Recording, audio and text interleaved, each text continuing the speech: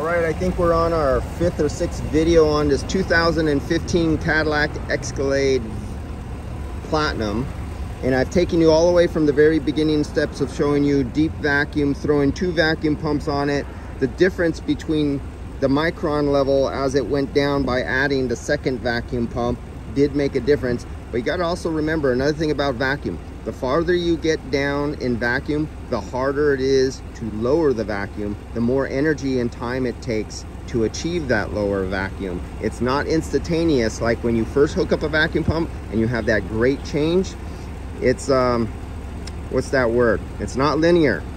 It's like logarithmic or exponentially, or it exponentially gets slower.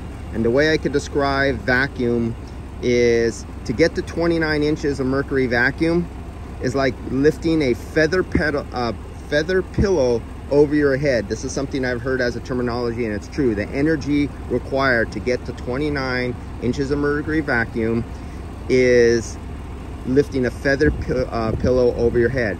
The energy required to get to 29.92 inches or get down to below 500 or 200 microns is like lifting a refrigerator over your head and then climbing up the Statue of Liberty steps all the way up to the flame with the refrigerator over your head. That's how much energy it takes to get to that low vacuum. That's why the guys who use the vacuum pumps and they have analog gauges and go, oh yeah, I hit 29. 29 means nothing.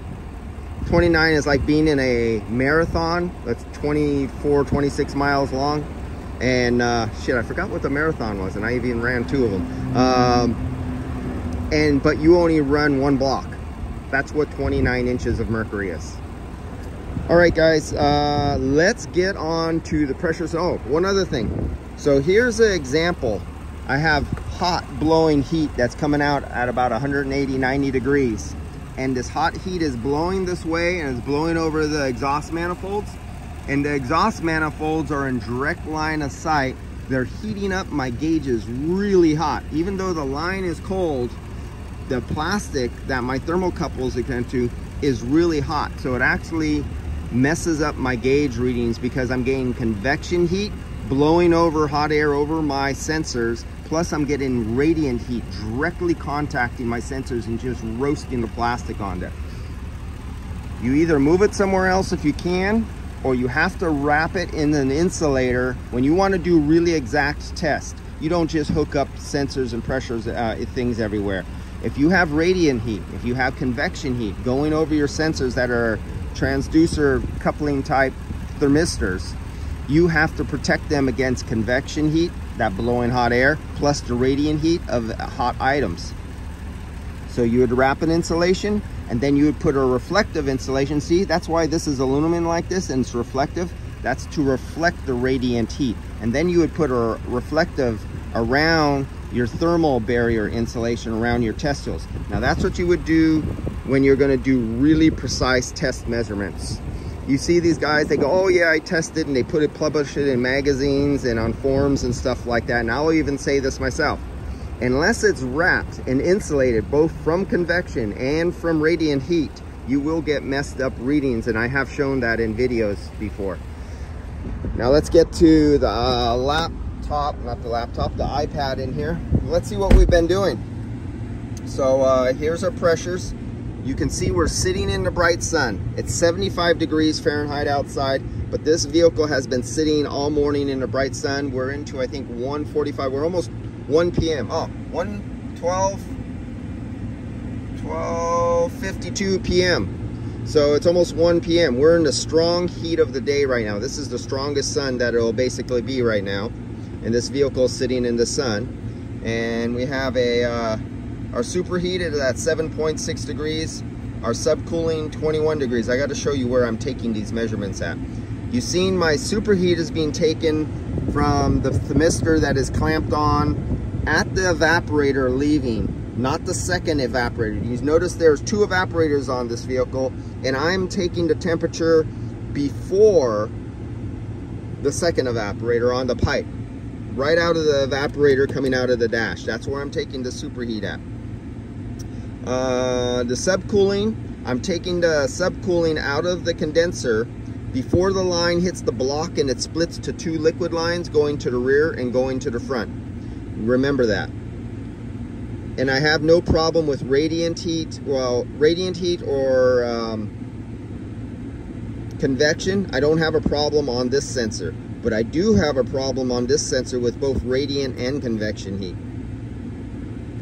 Getting up to, oh, hey, what happened to my air side? Link tools. Oh, I lost my tools. Hey, where's my tools?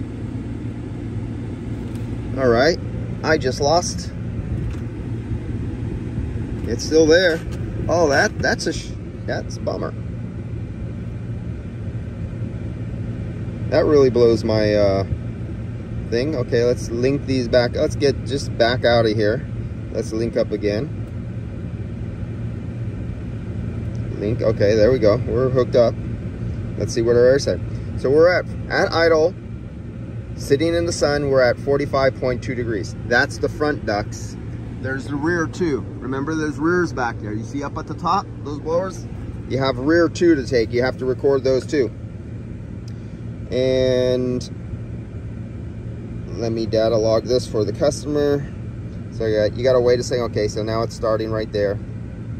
So now this goes to the customer's work order.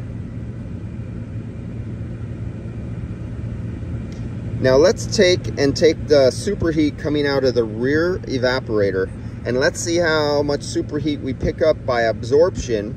Now see, we're not, this ground below us, this car's been sitting here, so the sun has not been hitting the pavement before us, the blacktop, heating it up.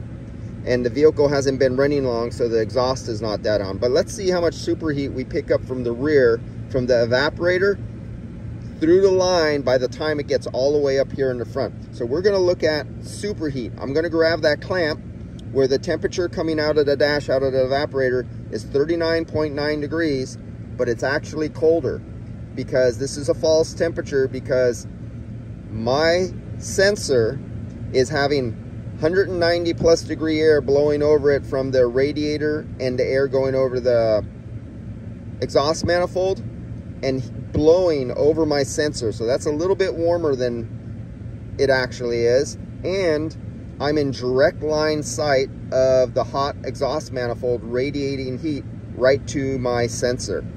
So the only way I could get a true temperature is wrapping insulation around it and then putting a reflective insulator to reflect IR so radiant heat doesn't heat up the insulation that I just wrapped on there. This is why I always see these guys doing all these tests, especially when they're like a board of very special people who are supposedly know what they're doing, and they do some collective collaboration and they come up with a theory, a hypothesis. Basically it's a shit show, a kangaroo court, and they try to present it to a group of people and they don't understand what they even got or how to take the measurements, and they use some rinky-dinky ass tools to take their measurements with. But I won't go down and name names on that one, but it was really embarrassing when I showed up to a let's say a gathering of minds what were not much of knowing what they were doing. But it's okay, they're automotive guys, they're not supposed to know. Let's see. I'm sorry. Keep an eye on that superheat. Keep an eye on that temperature, 40 degrees, 6.9 superheat. Let me grow. I'm going to grab right here. Do you see where I'm grabbing? And that's the closest I could get. Right out of the evaporator, right out of the expansion valve. Do you see the expansion valve down there? I don't, the front office. So right there, that's the evaporator. And that's where I'm trying to grab my temperature. And that's a false temperature because remember, I explained radiant and I explained convection heat. And these are things that you learned in when you're taking automotive engineering and you got into the classes about heat and energy. This was all basic stuff. 101, your first semester. But remember, there's no formal education that's required in the automotive industry, so that was lacking. So let's get it back over here. Let me see if I could find right where the lines come out of the evaporator. There we go. Right there. You see that water forming on them. Let me back up. There's the exhaust. See that nice hot exhaust that'll be right there, sitting right above by, here's your black rubber hoses. Let's look up here. See where my hands are? See how wet that is? But you see this nice hot exhaust muffler right here? Just baking away when you're in stop and go traffic, adding heat. So let me get right here. Let's see how close I could get. Get away from the muffler if I can, get a little higher. Okay, right there. Boom. Okay, right there. This is right out of the evaporator coming from the rear. So let's see what our evaporator temperature, our line temperature, and our superheat at this point. Then we're gonna take this all the way to the front of the car and see what it is up there. Now, be mind, this is not a 100-degree day. The engine hasn't been running, so it's not really hot. And we're not on top of a hot blacktop. So this is about 58, 65 degrees. This has been in the shade. Underneath the car has been, so there's not hot radiating blacktop, radiating heat up, and we don't have a really hot exhaust and a really hot catalytic converter adding heat to that line. But let's take a look at this. Let's get back here. Let's see if we could do this without dropping it.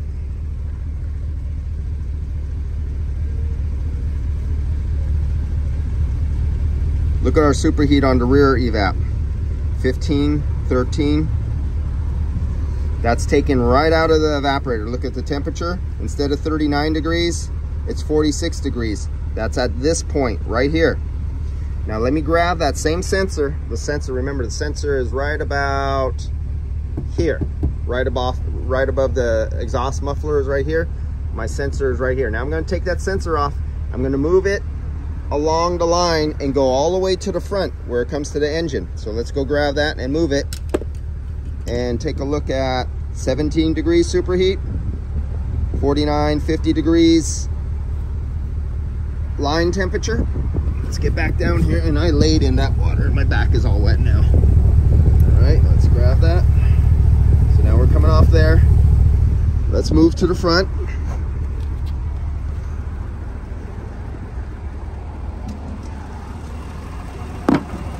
Now, see that line coming from the rear? See that one that comes up and then it bends over and comes back down? That's from the rear.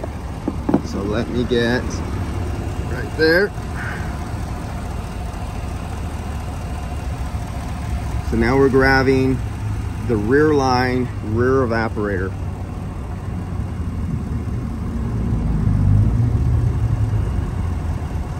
Let's focus. Now look at our temperature. 66 degrees. 33 superheat. Did you see the superheat go up? Did you see that temperature go up?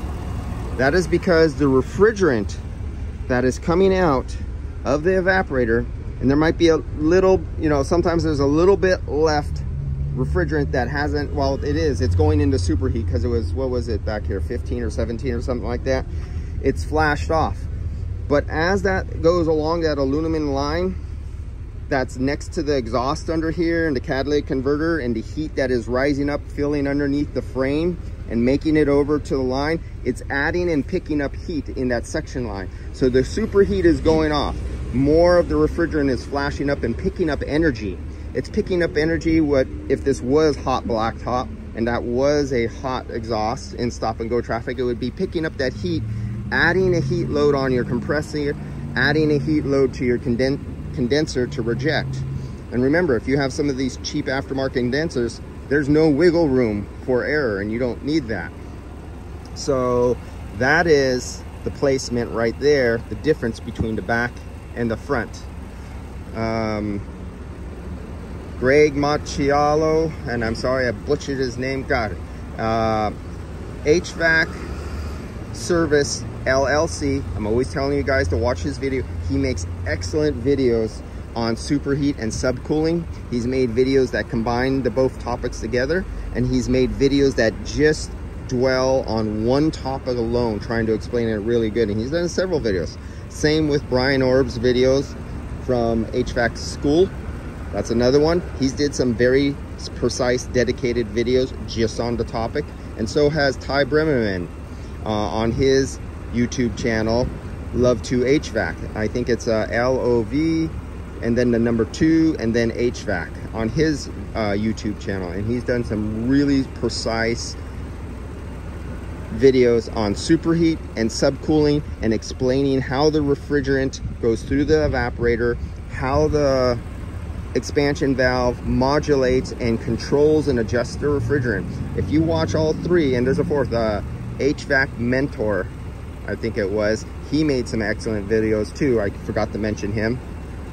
If you watch at least 3 of those guys' videos repeatedly, all about the same topic, I know you might get bored, but for those of you guys who really want to get better and understand refrigerant down to the molecular level, like my dad, he taught me, he says, you have to picture yourself as a single molecule of refrigerant, and what state, what phase change are you in as you're flowing through the hoses and you're going through evaporators, condensers, expansion valves, and compressors. Explain to me in what phase you are in, what temperature and pressure you're in, as he was giving me ambient days and sun load and stuff like that. My father made me do that as a child. And if you think this way, and if you could understand refrigerant traveling in the lines and see it in your heads, just like if you had x-ray vision and you can see through the metal and you can see in what state of transition the refrigerant is, you have to get your understanding to that level. All right, guys, refrigeration guys are really good at that.